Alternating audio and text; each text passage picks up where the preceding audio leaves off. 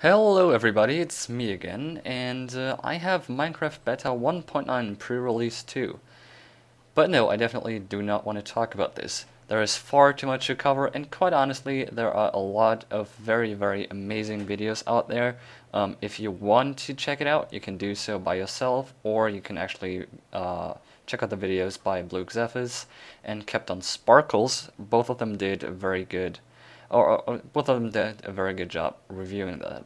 So, the thing I actually wanted to talk about is that I like to play online. And I also like to play offline and get to know, the newest stuff in Minecraft. Now, before I actually had to go back, I had to go into my folder, rename all the files and stuff. And I thought, well, how about having a file or a program that would actually do that for yourself? And I know that there is a program out there, but I just wasn't really convinced. And I was very concerned about my privacy and about my account, so I actually wrote one myself. And so there you go. That is Minecraft Beta 1.9. As you know, the current version is 1.8.1, and I want to play this. So as you can see, there is a little file here called upgrade downgrade. Now, if I double click on that, let me actually put that in this. Okay, you should be able to see it. So as you can see, Minecraft converter, it converts between 1.8.1 and 1.9 pre-release 2, and my current is 1.9 pre-release 2, or 1.9.2, and well, I'm German, as you can see, it just says press a key, and if I do that, I can either upgrade or downgrade. Now, if I actually choose to upgrade, it will actually give me an error, because it is already upgraded to the maximum.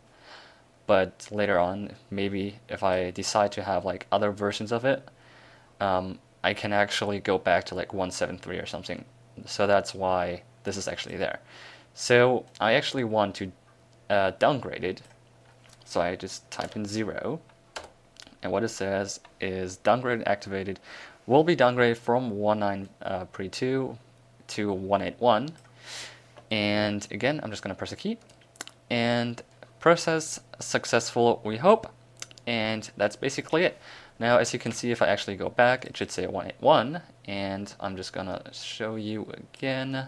There we go.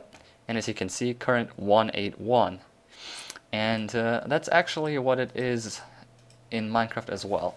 Let me just actually go into Minecraft so that you guys can actually see that I'm not just joking with you. It's actually 1.8.1, so let's actually minimize this again, and you may be able to see the middle Minecraft Beta 1.8.1. So I can actually play multiplayer now, which is actually pretty cool.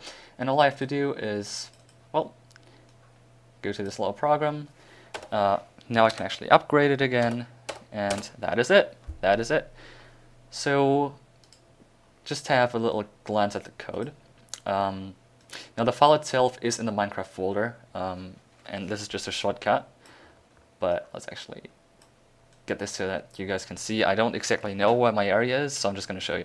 So you can see here I'm turning everything off, and then I'm labeling it start. This is just the test, and this is basically if Minecraft 1.9.2 exists, it should tell me that it's 1.8.1, because obviously you need to have just the normal Minecraft jar to play.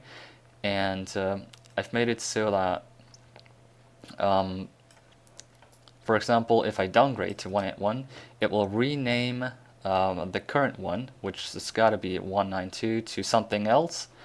And just for simplicity's sakes, I've named it Minecraft 1.9.2, and 1.8.1 is supposed to be renamed into the normal file that you need to play, and that's basically it. And this is the other way around. Again, the file you play with is then 1.8.1. It should be renamed into something else, and the 1.9.2 file should be renamed into the file that you're playing with. I hope that you understand this. I know I'm not very good at explaining, but basically at the end it just jumps to end, and it just says process successful, we hope.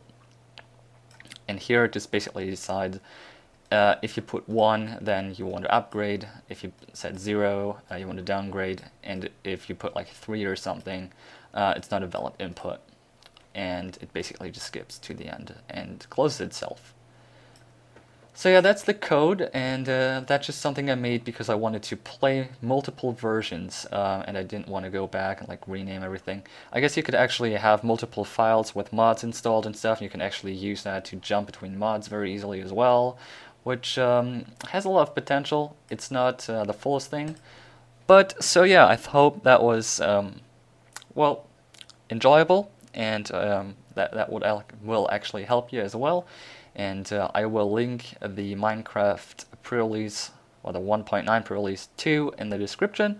And if you have enjoyed this video, I would be very happy if you could take half a second to leave a rating or a comment or both. And so, until next time.